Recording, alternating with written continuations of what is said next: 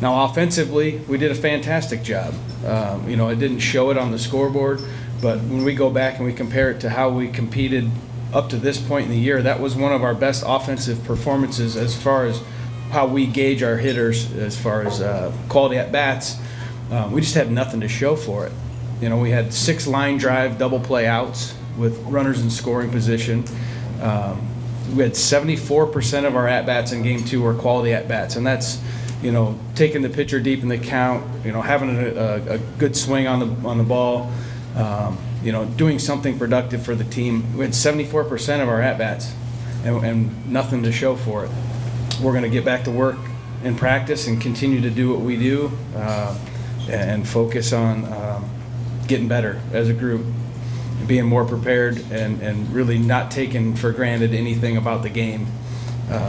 We know we got to go make it happen from here on out. So it's a great learning tool, I think, for us, is remind us every day when it becomes monotonous and it becomes tough and it becomes a grind, that if you forget about it, it's going to come back and get you, and in a way that you don't want it to ever happen. So we've got Iowa State on Wednesday. Hopefully we can handle the adversity of the weather, making sure we can try to get the game in. Not sure what we're going to do as far as that goes. It looks like 70% chance for rain, snow tomorrow, 40% on Wednesday. Just got to try to find where that window is going to be for us to be able to get that game in. And then Thursday, the same thing. So 3 days in a row here, it's going to be tough weather-wise to try to sneak a game in. We're going to do our best. Iowa State's a great team. You know, they've got some up and downs with their pitching.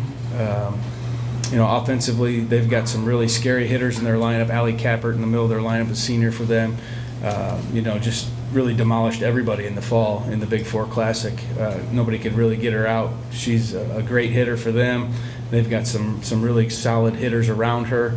But they always play well. They're just very well coached, solid team. You know, I've always said they're up against it more than any other team in the state because of who they play every weekend.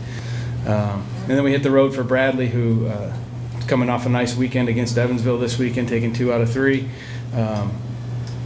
As far as stats goes, they have one of the best offenses in the league. They're in the top 3, hitting .297 as a group. You know, we know that they're well coached.